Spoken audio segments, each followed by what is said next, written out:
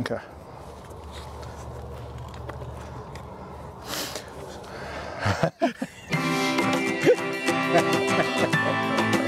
This is so good.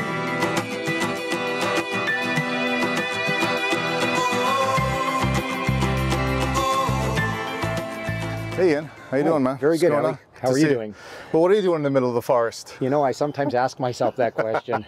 Well, I'm Nasseh, and I'm joined today by Dr. Ian Grayson. We all know Ian, wonderful faculty at the Harvard Endo program. And Ian, what are you and I doing here in the middle of the forest?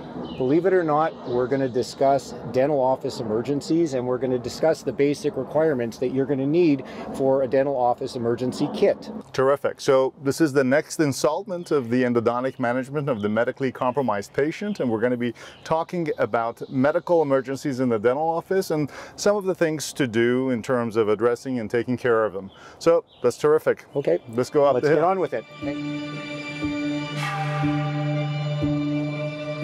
So Ian, before we talk about medical emergencies, I think it'd be a fair idea to talk about the incidence of medical emergencies in a dental office.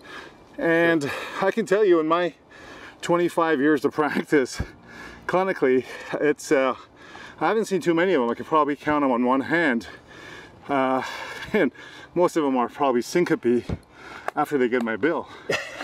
So, that's joking, of course, but I think it has a lot to do with practice composition and what kind of practice you have, right? I mean, if you have a more geriatric practice, a hospital-based practice, versus a private practice or a student clinic, don't you think so? Definitely. The demographics of the practice is really, really important. Certainly, if you're dealing with a community where there's a high incidence of health issues, you're going to have them in your office, no doubt about it. But one of the best things to do to mitigate that is to take accurate histories. And what do you think are the most common emergencies? Well, the most common one, without doubt, is syncope or fainting. So, syncope is the most common, but what do you think is the most significant or dangerous, if you will, in a dental office? Probably some of the heart conditions, the chest pain, the angina conditions, conditions which can lead to myocardial infarctions. Those can have life-threatening consequences. Another life-threatening consequence you can get in the dental office is anaphylaxis. That's a violent allergic reaction to a stimulus. That can be, if it's not treated correctly, fatal in some cases. So very, very important to understand how to recognize these issues, very important to understand how to treat them until the emergency staff at a hospital who's more suited to treat them can get to that patient. So if you can provide the intermediary step in treating those patients, it's going to go a long, long way to making sure that everyone has a successful outcome. So pretty much, and dental emergencies, I think, as a macro level, can be divided into those that are life-threatening and those that are not, but they're significant. Yes. Right. So that's 100%. I guess that's what constitutes an emergency, something that requires care immediately. It requires your intervention to successfully manage that patient during that period of time until you can get outside help. So that's the type of thing. So we can have things very minor, such as an allergic reaction, which is strictly a localized phenomenon. So you'll get redness, you'll get urticaria, you'll get a rash formed. The patient certainly is uncomfortable, but at that point it's not life-threatening, and that can be managed. So we're talking about emergencies. I think one of the first things that we all want to know is how can they be avoided or prevented in a dental office? In your opinion, what's one of the most significant factors for avoiding or medical emergencies in a dental office? Totally understand. Well, you can never totally prevent them. That's one thing. So if you could totally prevent them, we wouldn't be having this talk today. So you can certainly decrease the chances of a serious emergency in your office, and you can mitigate a lot of things. And I would think that the most important thing that you can do, and I know it harkens back to something you've heard time and time again, I would think the most important thing you can do is take a detailed medical history on your patient, so that not only do you see your patient, you know your patient. You have a detailed history of everything that's occurred to him from a medical point of view before he's come to see you. That is so important because that ultimately will dictate how you treat your patient, what kind of preparedness you should have to treat that patient, and will make everything run relatively smoothly, especially if you run into an incident which requires your intervention. So from what I'm hearing, Ian, is you're saying don't just go ahead and treat a patient, take a look at that medical history once in a while and inquire more before you even start treatment. Right, exactly. At the first diagnostic stage of, seeing your patients, find out more about their medical history and background, their weaknesses, and the potential areas where you have to pay attention. If a patient comes in and tells you that, you know what, every time I get local anesthesia, my heart races and I feel like I want to pass out, right then and there, you know that you potentially could have a problem. Deal with it. Don't give the patient anesthetic in a sitting up position. An ounce of prevention is worth a pound of cure. Terrific. So have the patient on his or her head in a Trendelenburg position while giving the anesthesia. Right, at the same level as the rest of the body, so you don't get that shortage of oxygen to the brain, which ultimately will result in fainting or syncope. True. I guess, anxiety control and making sure that the patients, you're not injecting at a fast rate. So if there is an epinephrine reaction type of a situation, people are not being put under stress. And, obviously making sure they're not hypoglycemic, all kinds of stuff. Yep. All right, let's we'll get into that later. All right, let's get into. So, Ian, short of walking into the operatory and finding a patient on the floor, how do we, which is not usually where they belong, how do we recognize a medical emergency during a dental visit? Well, obviously, if you can assess a patient well before you start, that's the most important thing. But certainly changes in appearance, skin tones, eye movements, noticing breathing patterns, heart rate, all these are clues that can help you recognize that the patient is under distress. And whenever that kind of those kinds of signs occur, it should alert you to the fact that you may have to step in and take some kind of action. So the first one would be syncope, followed by hyperventilation, which would be followed by an allergic reaction, or in a more serious sense, anaphylaxis, asthma, chest pains, sudden cardiac arrest, seizures, and diabetic emergencies. Those are the most important or the most common. The most common ones, obviously, right. I mean, the very important ones, cardiac arrest and those kinds of things are obviously the very important ones. Yes. But these are the ones that we run into most commonly. Right. So let's come back and talk about each one of these with a little bit more detail. Okay. So we're going to talk about the most common medical emergency that you'll face in the office, and that's syncope. And this one topic takes up about 50 to 60% of all dental office emergencies. And it's very, very simple. It results from a lack of oxygen or glucose substrate to the brain. It can be brought on by pain, anxiety, and it can also be brought on by a vasovagal stimulation, where you can have a patient who's lying flat and they get up too quickly. All of a sudden, they feel as though they're going to pass out. And that's generally a problem with patients who are on any kind of cardiac medication, especially beta blockers. A patient who sits up rather quickly can suffer from this. Orthostatic hypotension. Right. Yeah. And the bottom line is, when blood pressure drops and you don't get enough circulation or oxygen to the brain, the patient can lose consciousness. Now, it's broken up into two parts. There are early signs of syncope, which are nausea, perspiration, and tachycardia.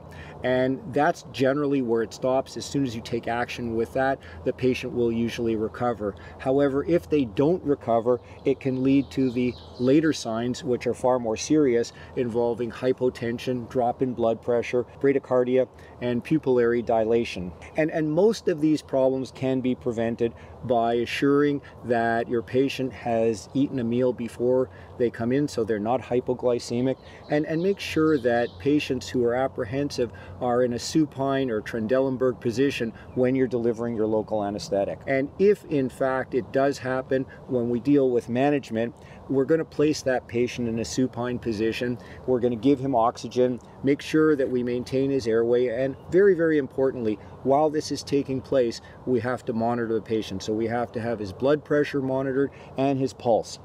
Now, if for some reason the patient does not respond, we have to continue to monitor, and then a call to 911 is indicated at that point in time.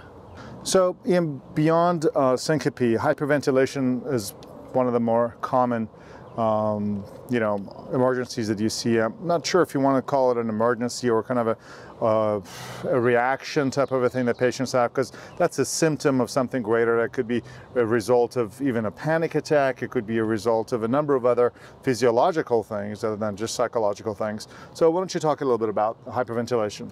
Well, hyperventilation generally occurs to a patient who's prone to hyperventilation. You'd of course know that if you took an accurate medical history, and they would tell you that in fact they've had incidences of hyperventilation.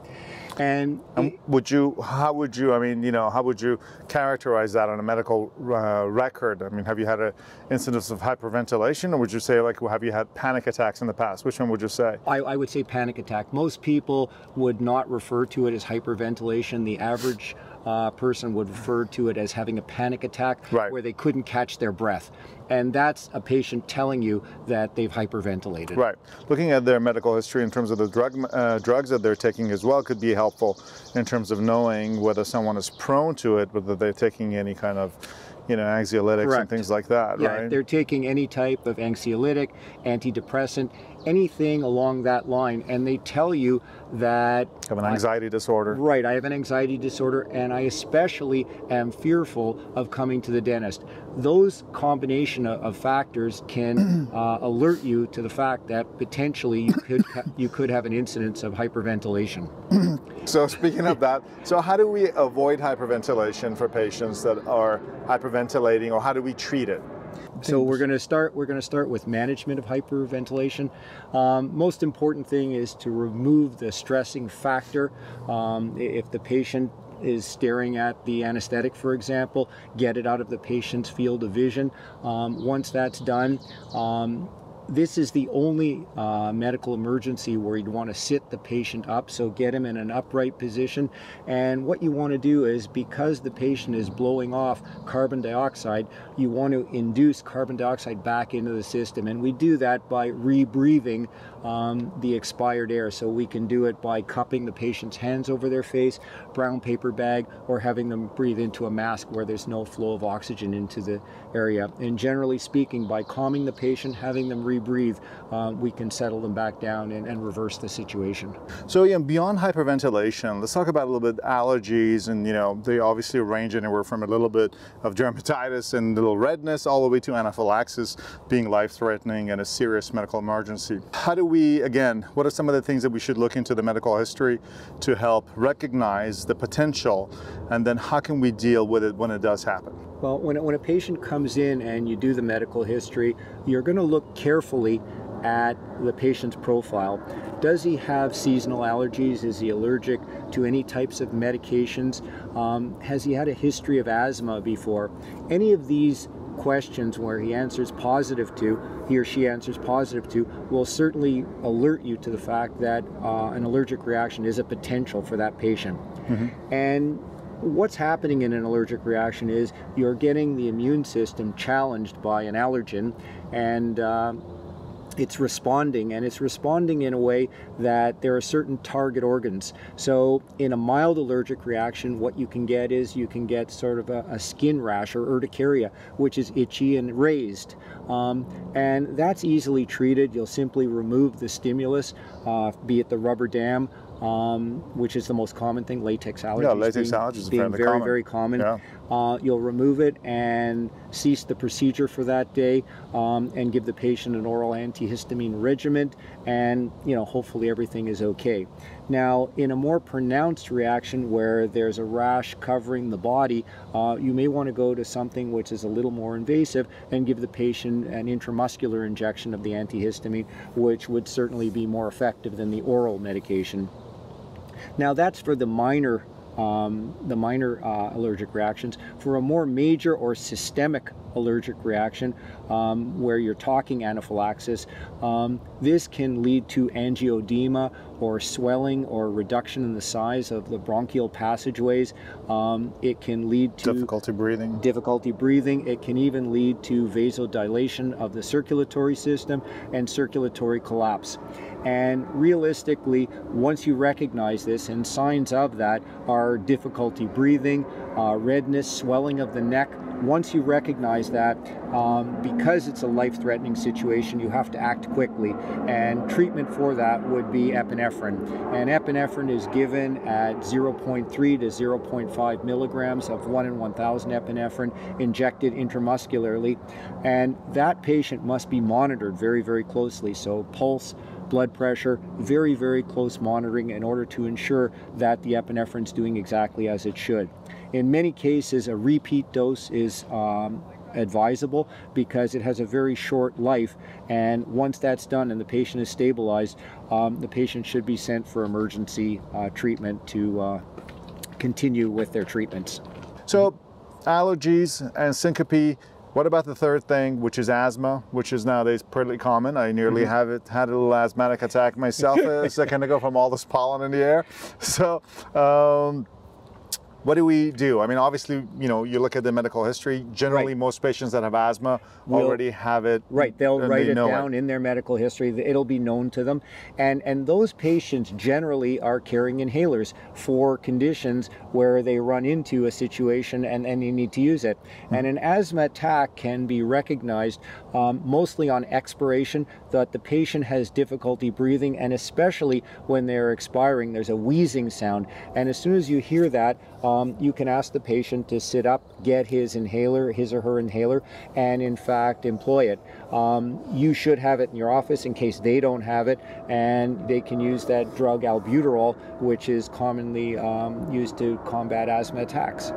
Yeah, asthma is on the rise, you know, whatever the reason and the causes, you know, it's kind of unknown, whether it's better diagnosis, whether it's the hygiene theory, all of these things are potential factors, but it is on the rise, so it's very important to recognize that in our patients, make sure that they have their albuterol and their inhalers on them. If not, you should always have a little, you know, an inhaler in the emergency kit as a part of, you know, those people that don't know it, or they may have such mild asthma that they don't have their inhaler with them, but they get a severe allergic attack for a reason, one reason or another, in that environment. So what about one of the less common type of medical emergencies in the average dental office, which is, on the other hand, could be a very severe and significant consequence, being chest pains. Of course, whenever you have a patient that tells you they have chest pains while you're treating them, I'm sure that is something that you very quickly... That may cause you to have chest pains.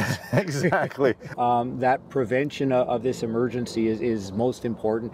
You'll find patients who come in who will tell you right off the bat that they suffer from angina, and by looking at a list of their pharmacology, all the medicines that they take, that right there is a red flag for that patient that he potentially could have an incident in your office. So as soon as you see a patient who's taking diuretics, calcium channel blockers, beta blockers, any type of nitroglycerin if they tell you they require it.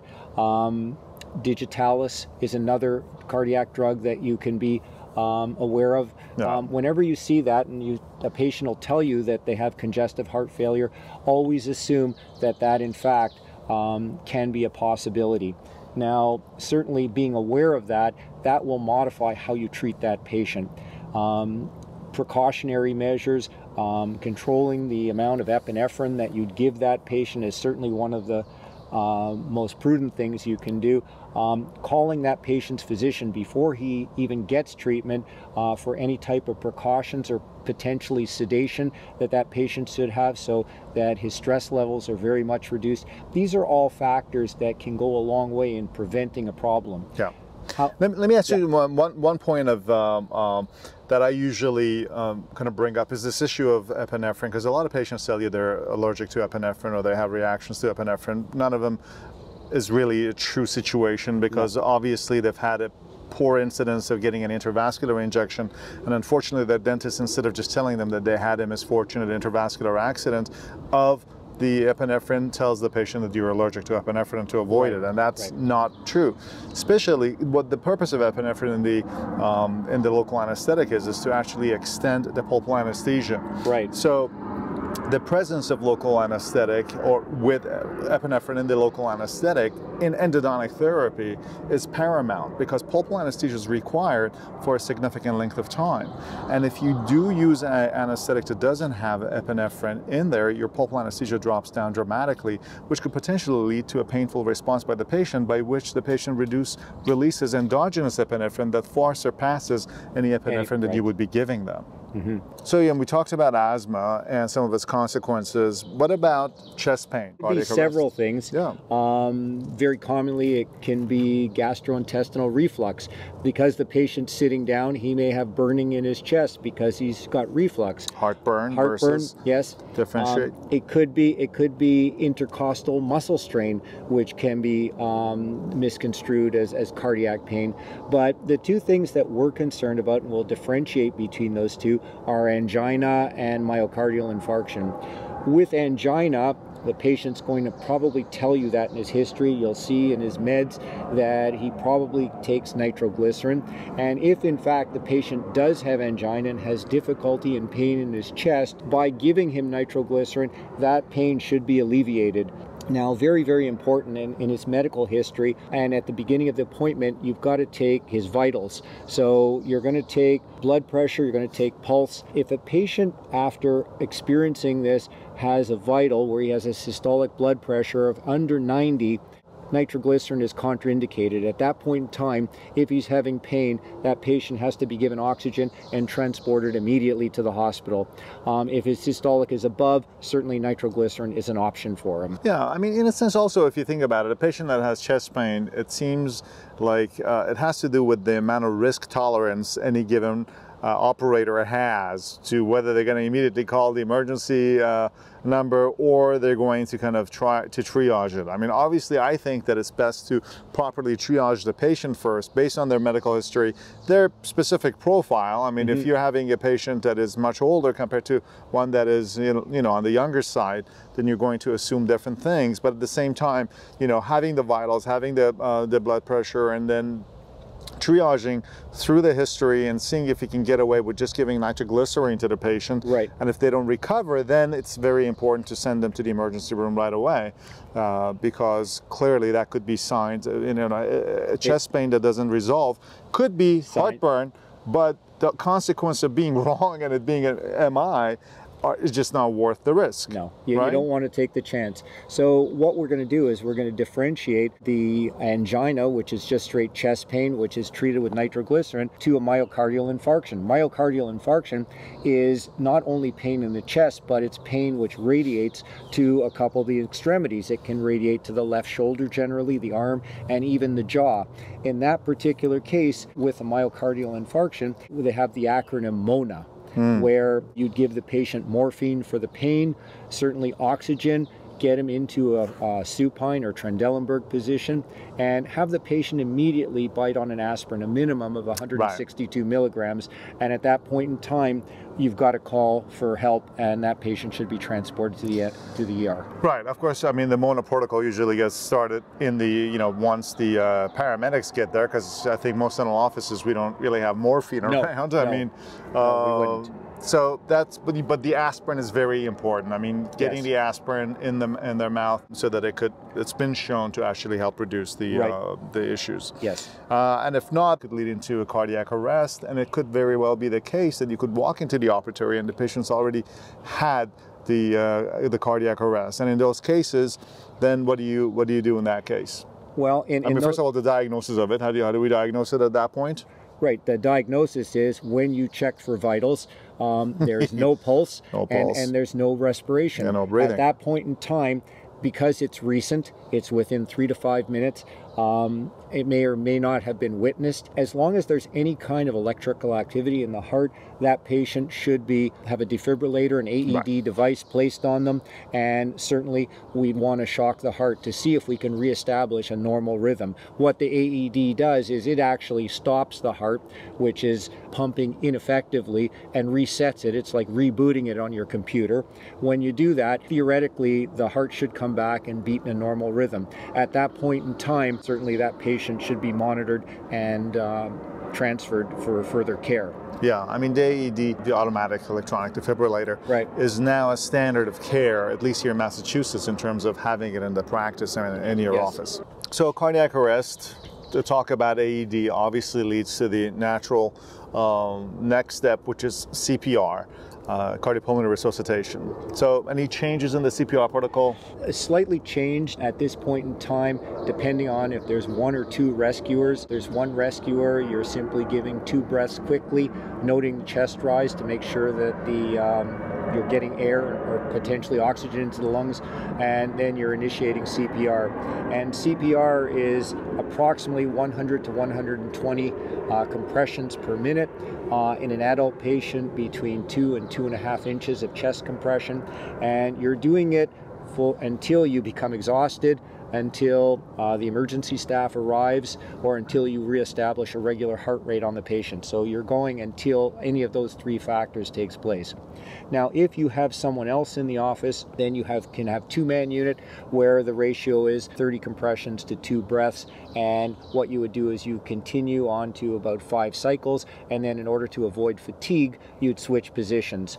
Yeah. Now, positioning for CPR, obviously the best position is on the floor where you have a solid surface, and you can certainly do that. In a dental office, if it happens in a chair, what you're doing is you're placing the chair back, you're supporting the head with your stool, and you're commencing CPR like that. Yeah, it's very important. And I think one of the more modern changes in the CPR protocol has been the emphasis on compressions compared to breathing. Right. So compression and has become a little bit more important. We talked about cardiac arrests and chest pains and these things. What about the next step being seizures? Some of the other things that we end up seeing, probably more grand mal seizures. Yeah, the petit mal we wouldn't worry about. Yeah. That's very transient, and it may involve, say, flickering of the eyelids, but it's almost imperceptible to anyone around the patient. We're more concerned with grand mal seizures, and patients who are predisposed to that are probably patients who've suffered brain damage in the past, patients who have a history of epilepsy. Again, you should discern that from your medical history, and especially patients who are hypoglycemic. In rare cases, they can have seizures. And to treat seizures, very easy to recognize, obviously. To treat them, whatever you had in their mouths, get it out, whether it's a rubber dam, any kind of bite blocks, anything like that, take it out of their mouths so there's no risk of them aspirating anything. Clear the area so while they're having their seizure, they can't hurt them or hurt you, and allow the seizure to take place. Most often it's over within a minute or so. If it goes longer than, say, 3 minutes, that's an indication that you can in fact use the benzodiazepine. Midazolam can be used 2 to 3 milligrams intramuscularly. Valium, say 10 milligrams intramuscularly. That will help to control or break the seizure pattern. And that's an effective way of controlling things there. All right. So we talked about seizures. What about the one that I think is actually probably much more common, diabetic emergencies, whether it's hypoglycemia or if it's hyperglycemia, and hypoglycemia obviously being the most common. Right. With diabetic patients, we'd like to know HbA1c levels. That's a very accurate measurement of their control. Certainly if it's under 7, we're not that concerned, but if it's over 7, it may raise our eyebrows a little to the fact that we might have a complication. Now, if they haven't had a recent HbA1c, we can certainly ask them about if they have a glucometer, they have blood sugar levels. They should be in the range, depending on how frequently they've eaten or how soon they've eaten before, should be anywhere between 100 and 180. If it's above that, certainly that's a control issue. But we wouldn't worry that much about it, because between hyper and hypoglycemia, we're more concerned with hypoglycemia. That turned into a very serious problem for us. So what will happen with patients that in fact experience hypoglycemia, they will start to become agitated, they may become disoriented, their heart rate may increase, they may become quite restless, and it's easy to discern. And as soon as you see that, stop whatever you're doing and provide that patient with a source of carbohydrate.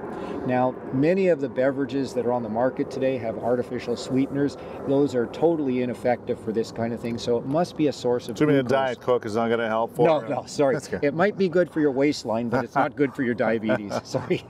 So anything like a fruit juice, a non-diet soda would be great, and they will, because it gets into the bloodstream so quickly, they'll in fact recover quite quickly. An important note about treating those patients, I think we mentioned this in one of our other videos, is when you're treating a patient who does not have good control, very important to treat them in the morning. They've probably eaten relatively recently, and their endogenous cortisol levels are quite high in the morning compared to the rest of the day. And cortisol, as we know, tends to mobilize glucose from the bloodstream. We've talked about all of these different potential emergencies, or the most common ones, these 7 common emergencies that people can run into in their medical, into dental practice.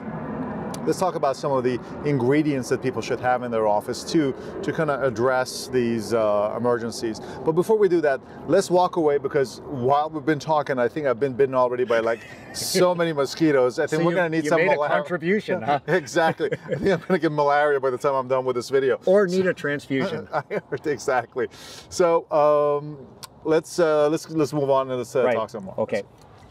All right, so Ian, let's talk about some of the basic emergency components of an emergency kit that should be probably in every dental office, right? Right. And there's a whole range of them. Obviously, you know, we're talking about like, you know, oxygen obviously is one of them. So tell me the first one. That's probably the most common one that should be used in almost all emergencies. Yeah, the most common component of an emergency kit would definitely be oxygen. Every office should have oxygen. It's used in virtually every type of dental emergency that you're likely to encounter, except for hyperventilation. Right. So in cases where a patient is fainted, in cardiac problems, it's always used. So generally speaking, when you're delivering oxygen, it should be, depending on the size of the patient, 6 to 10 liters per minute. And if a patient is apneic or having difficulty breathing, you have to use positive pressure oxygen. And most importantly, when an emergency situation arises in an office, there's panic that sets in.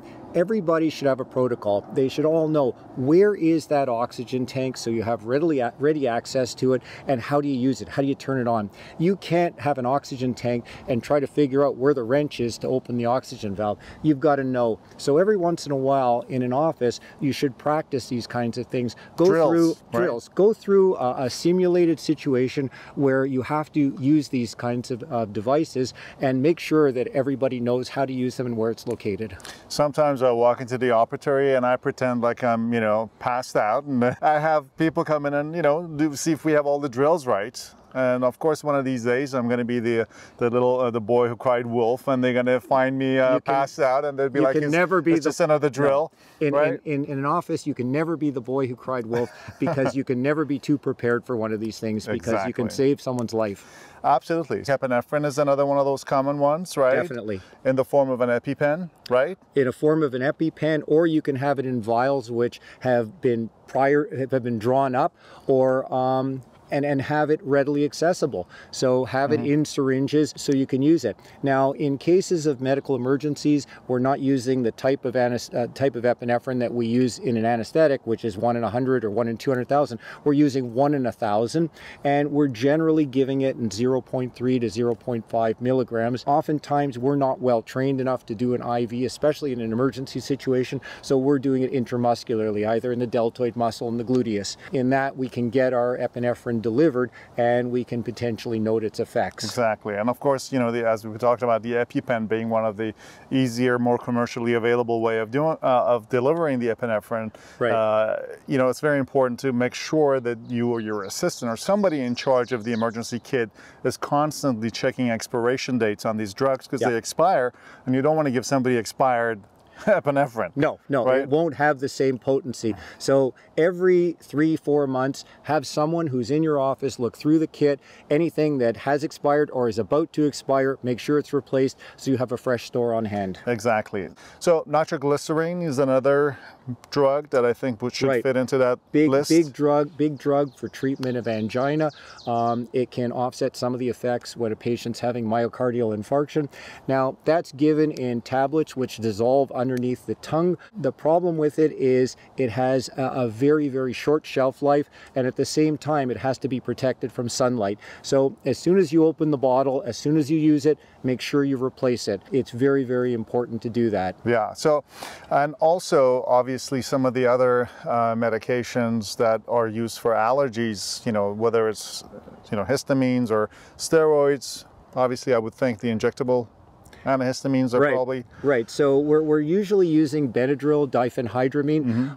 Benadryl is supplied usually 25 milligram vials, so it can be used anywhere between 25 and 50 milligrams. Again, because it's hard to go intravenously, we're putting it intramuscularly, and it has a much quicker onset than if you were to give it orally. But for mild allergic reactions, certainly keep some tablets in the office, and it can be given orally for cases where it's quite mild. Yeah, and that's another important one. Speaking of allergies, asthmatic medications such as albuterol, you know, an inhaler. Right. Also, again, the expiration date on those is very quick. You have to be very, very cognizant of when that expires. Those inhalers are single use, obviously, so you use it, it has to be discarded, replace it. When you're dealing with beta agonists, so they will cause vasodilation of the bronchial passages without any cardiac effects. So that also leads to one of the oldest drugs or medications that has been around since the ancient times, the bark of the willow tree. It is. Aspirin, Yep. right? Yep. So aspirin obviously should be a part of the medical emergency kit. Why? Aspirin is proven to stop the progression from a myocardial infarction to the more serious type of total blockage of heart blood vessels. It's been proven. You've got to be careful. There are not many contraindications. It has a very high therapeutic value. However, there are certain patients you cannot give it to, obviously patients who are sensitive to aspirin, and patients who have any type of gastrointestinal problems, they should not have aspirin. Or any patients who have a history of asthma, it can precipitate an asthma attack. But outside of those patients, aspirin's a very, very safe drug, and used in cases of myocardial infarction, very, very effective. It's proven to be effective. So another one of those basic ones that should be in the kit. And of course, last but not least, for treatment of patients with hypoglycemia, some kind of a carbohydrate would be helpful. And we discussed this before. So any type of natural fruit juice is good. Anything that has glucose in it, because glucose is rapidly absorbed into the bloodstream, it can certainly counteract any effects where hypoglycemia is a problem, and you'll notice the patient will recover quite rapidly after they've gotten that into their systems. Well, Ian, this has been a wonderful review, and I think given the fact that we've had this huge hike, and I'm highly hypoglycemic at this point, I think we should go get something and maybe wrap it up and do a little quick summary at that point. Yeah. So let's go grab a couple bites. Thank you very much.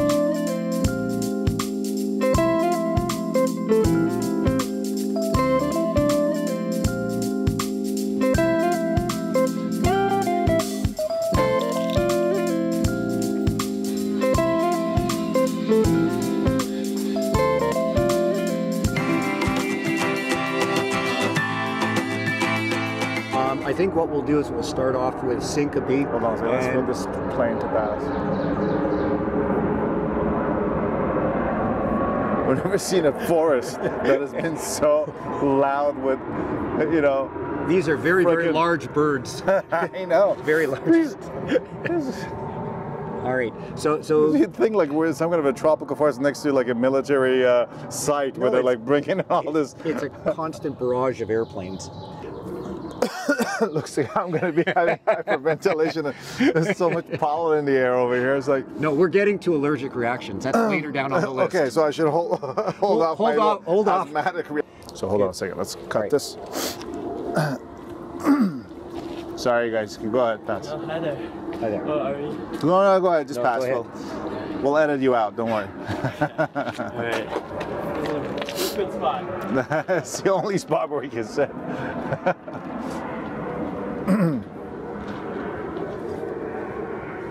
Jesus, so many mosquitoes here, man.